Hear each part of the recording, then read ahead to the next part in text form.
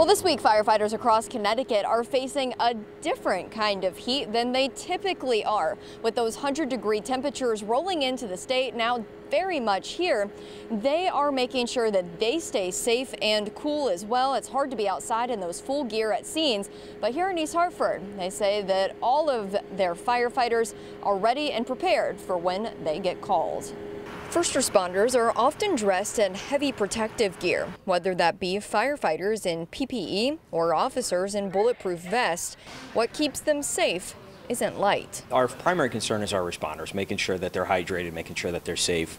I don't think people recognize that when we go to calls and we encapsulate ourselves in our PPE, it's essentially like wrapping yourself in a foil suit.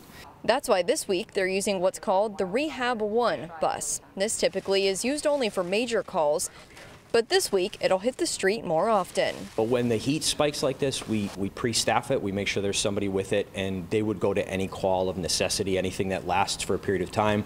We also offer it to our police department, so if our police department has any extended event where they're wearing their ballistic gear, we offer that to them to make sure that they're staying hydrated. This bus will be a refuge from the demands of any call, making sure the first responders stay safe so that they in turn can keep you safe. Light snacks, food, electrolytes, there's a tent, there's misting fans, there's cooling chairs, there's monitoring equipment, there's all sorts of stuff in there to make sure we do everything we can to keep our responders safe. The chief tells us these firefighters are ready and waiting for any calls that come their way, no matter the weather. In East Hartford, Brooke Griffin, Fox 61, Connecticut's news station.